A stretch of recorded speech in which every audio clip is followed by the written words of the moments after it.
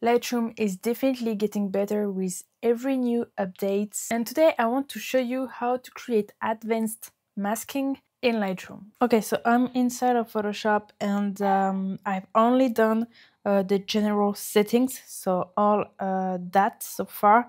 Here is the raw image, here is just with the general settings, and now I am going to show you everything masking. So now with Lightroom, you can really do advanced masking. And when I first started, like not even 5 years ago, we didn't have all this option inside of Lightroom, which means we had to go inside of Photoshop. The more updates there is with Lightroom, the easier it is to don't go at all inside of Photoshop, stay inside of Lightroom to do everything we need. So that's really interesting if you are not a big fan of Photoshop or if you don't know the software at all.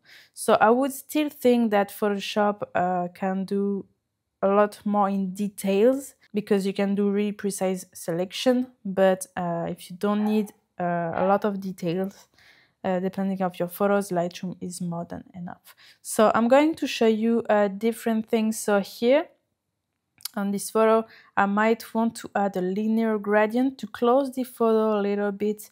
Here on the bottom, what I could do use is also radial gradient. So I'm going to show you both. So here, as you can see, I clicked on linear gradient and then I just have to drag, and everything that is red is what is selected. You can also see that on this little icon here, everything that is white is what is going to be affected. Everything that is black is not going to be affected. So you can turn it like this, or move it that way, or even make it bigger like this so the feather is less strong. For my case, I'm gonna use something like that.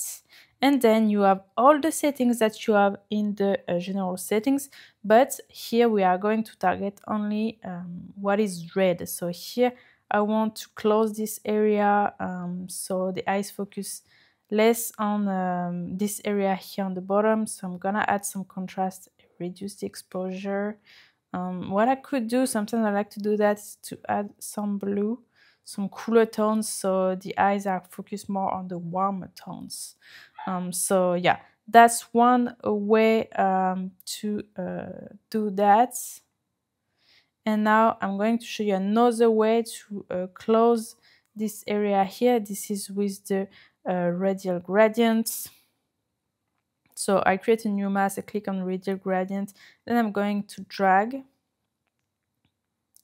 And here the thing is, as you can see, everything that is red is going to be affected. It doesn't affect the area I want. The area I want is here, this area on the bottom of the image. So what I'm gonna do is that I'm going to invert this mask. So it's going to invert my selection. So I can just click here, invert, and as you can see, it's inverted my selection. Now I'm going to do something like this. Make it bigger. I don't want it to affect this area of the image. And now I'm going to reduce the exposure, add some contrast. I like it because it also closes the side of the image. Okay, I can even do the same with color, and maybe go to effect and go down with clarity so there is less details in this area, so the eyes doesn't get stuck here.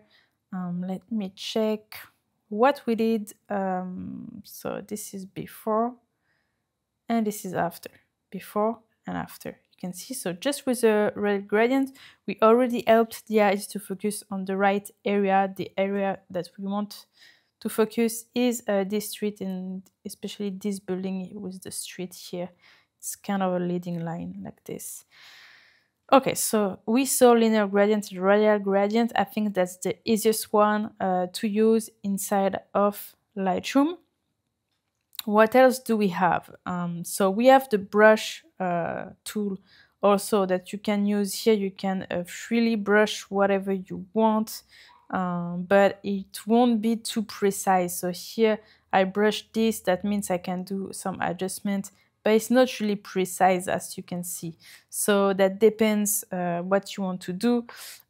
If you don't want to if you don't like to use like the radial gradient or the linear gradient, the brush tool can be interesting. So we can do the same just by brushing this area and adding less exposure. But yeah, I'm less interested about this tool because it's not really precise and it's not going to be useful in many situations. So yeah, but it's here if you need it. So you have here all the setting of the brush, the size, the feather, as you can see. This is for the edges of your brush, and then you have the flow and the density. So here I'm going to delete this mask. And now, so we are going to try this object, select object tool that is usually pretty good. Here I'm going to select maybe the facade of this house here. And this works pretty well. So here, let's say I wanted to make it maybe a little brighter. I'm going to go more towards blue because there is like kind of a color cast that is yellow and I'm not a big fan of it. Now what else? Maybe add more contrast, but not too much. Open the shadows a little bit. So here it affects only the facade thanks to the select object tool. So it works pretty well, and usually you don't have to redefine, but if you really need to redefine this mask, what you can do, let's say you wanted to include this thing here, what you can do is to use add and then use maybe the brush or radial gradient or the object. Let's choose the object once again, and here I'm going to select this, and beam, it's added inside of the selection. Now let's say I want to remove something, so I'm gonna use the subtract, and then same, I'm gonna use object. I select the thing I want to remove, and this is removed. I can also do it with the brush, of course. Let me make it smaller. And here I'm removing what I don't want because that wasn't perfect.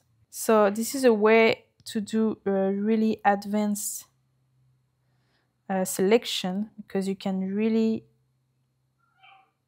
perfect it and create details here.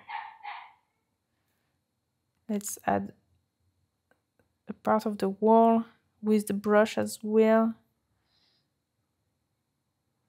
Okay. So with a combination of tools, you can see that you can create advanced masking. So here, this is before and this is after. Here, the reason why I keep seeing this red overlay is because I click on show overlay. So if I uncheck this, I don't see it anymore. You can also change the color of your overlay. So if you prefer it to be blue, for example, it can be blue. For me, I'm gonna keep it red and uncheck the show overlay. And then I can see before and after, before and after. Okay. Now, what else do we have? We have people and subject. Really interesting if you have someone inside of your photo. Here, there is no one in the street, so I can't show you on this photo. Then you have sky. So here it's going to select your sky. It usually works pretty well as well.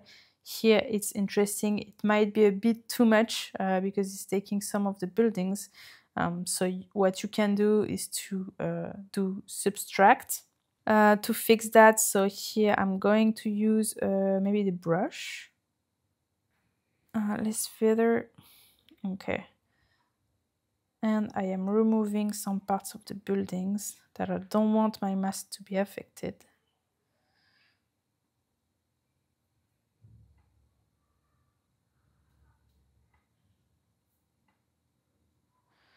Okay, something like that. I could be even more precise, honestly. But here I'm not going to do a big chain of the sky, I think. If I do, we're just going to perfect our mask. Okay, so then I do my settings. So I don't know, maybe I make it darker, more contrast.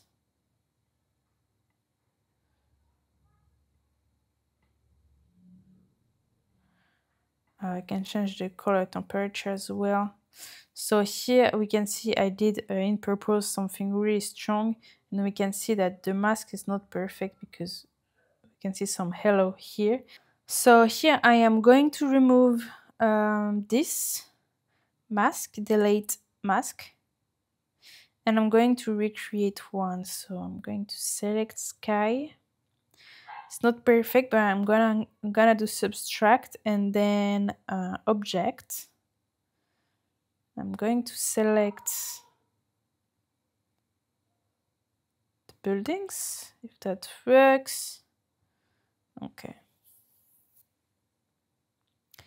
And it's removing the buildings. It's not perfect yet, so I'm gonna keep removing until I'm happy with what I get. Okay, it's better. Still not perfect. Oops. So let's keep working on it. And you see, with the combination of the tools, you can really do advanced masking inside of Lightroom. Nice. And we just have to remove this as well. Okay, now I'm gonna use the brush. I'm gonna zoom in quite a lot. And I am removing some patches that I see here. Okay. And now I am moving around in my photo. I see some patches here as well.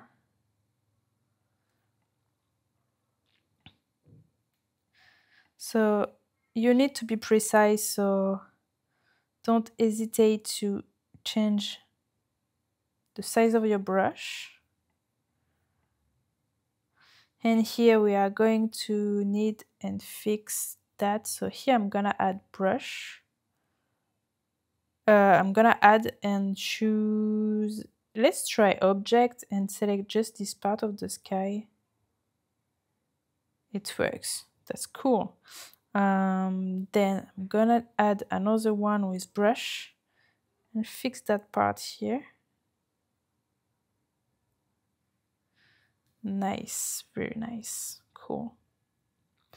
And now that I have a pretty good selection, I am going to do my adjustments. So here I'm thinking about something maybe darker, some more contrasts.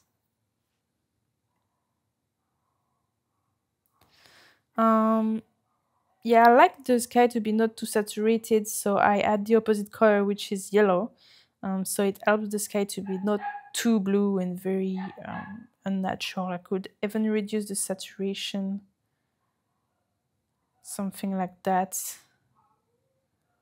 Okay, and you can see this is before and after, and that was with a combination of the sky masking tool and the subtract and add with the different tools. So here we have quite an advanced masking. Now what else? I want to show you the luminance range. It will allow you to create a mask depending of the luminance of your image. So here I'm not sure it's going to be really relevant, but I'm going to show you how it works. So I just click on a new luminance range, and I'm going to click on one specific light range. So here I'm going to click on the highlights, and you can see everything that is red is everything that is selected. And then here with this little square, and this little line here, I can adjust my selection. Okay, so here is going to be more of the feather, and here is kind of the range. Okay, so here let's say I want really just the things that are really bright, and what I want to do is to I don't know, maybe add some tint inside of it, make it more yellow. So that would be a way to do it. Now, honestly, I don't really like it on this image. So what I'm gonna do is to delete that.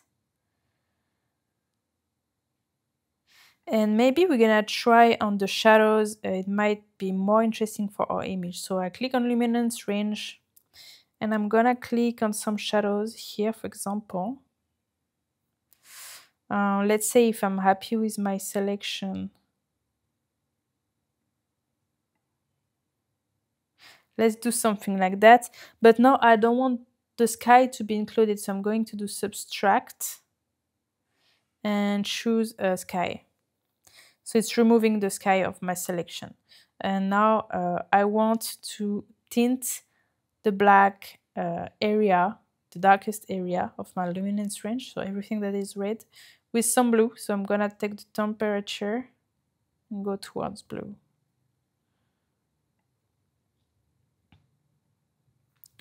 Yeah. Before and after, before and after. And now I'm thinking I don't want it to affect the red that is here. So I'm just going to take a brush, click on object, show the overlay, and yeah. Perfect. It's removing this part because I didn't like the effect. So it's really subtle, like look here, especially before and after, okay? It's really details, but that's details that makes great photos. Now I'm going to show you color range. So I'm clicking on color range, and if I click on one color, it's going to choose this color, and everything that is the same color on the image, you will be able to do some settings. So here, let's say I want to choose this orange here. Then you can refine your selection. So here looks like the color I chose is present in a big part of the photo. So let me refine it. I find that the color range is not really precise compared to other tools that are working pretty well. And then I can do my settings.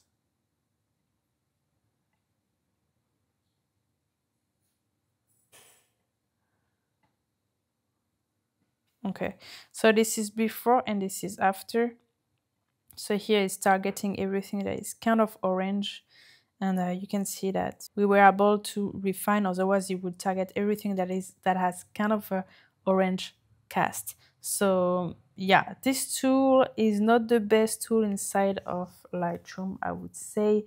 Okay, so here you can see with the mask only, we've been able to change the image from this to this. So you can see with the different type of mask, you can really edit a very advanced photo only inside of Lightroom. As always, I really recommend to experiment with it, to use the different masking tool, and to also use the add and subtract option, so you can really go far in your masking inside of Lightroom.